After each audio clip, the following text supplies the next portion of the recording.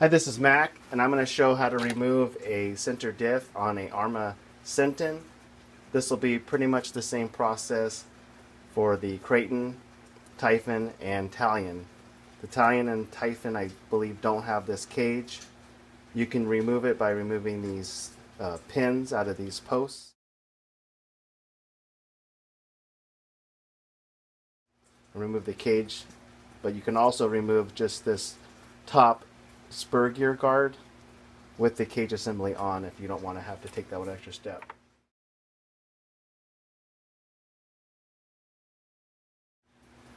So these 4 screws on top are 3mm screws, but they have a 2mm head on them, hex head.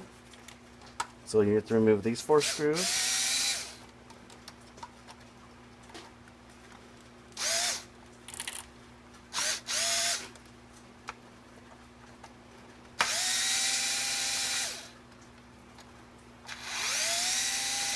The 2 rear screws are screwed into aluminum, and there probably will be thread lock on those.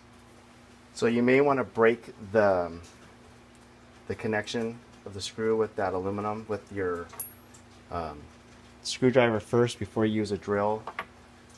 My drill doesn't have enough torque sometimes to break that, or you can more easily strip out the screw head.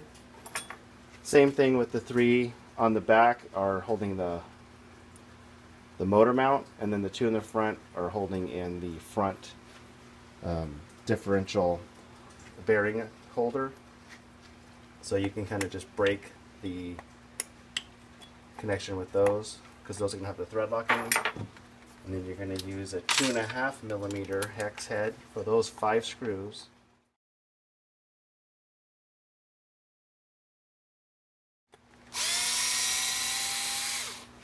That hold in the motor mount.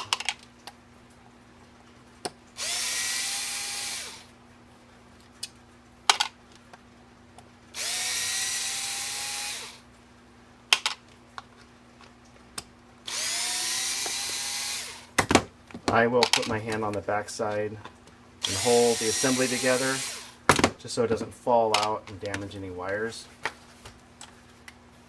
Now this whole assembly is removable, and your center diff will just pop out, and there you go.